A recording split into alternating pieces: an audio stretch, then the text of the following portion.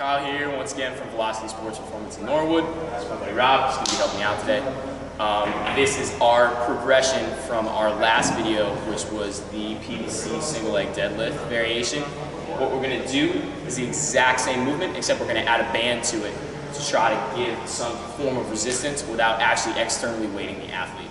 So Rob, I want you to get started. We're going to talk about the setup once it does.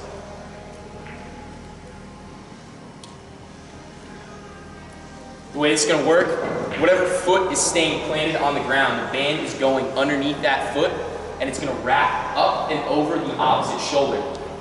Whatever shoulder has the band wrapped around it, that's going to be the arm that goes up and holds the top of the PVC pipe, and the arm is going to hold the bottom. We're still looking for our 3 points of contact at the back of the head, the shoulders, and the tailbone.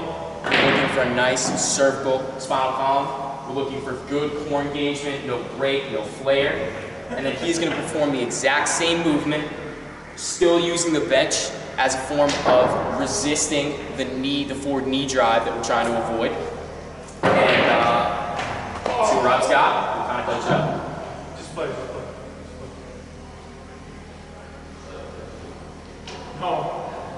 On the whole, not bad. There wasn't a lot of hip opening there. He seems a little tight, but obviously that's something that you can address as a coach in terms of your mobility work.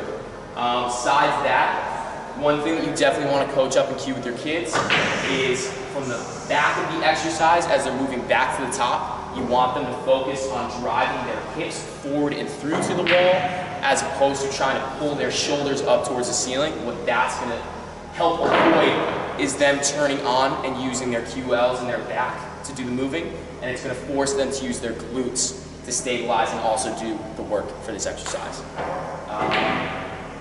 That's it for today.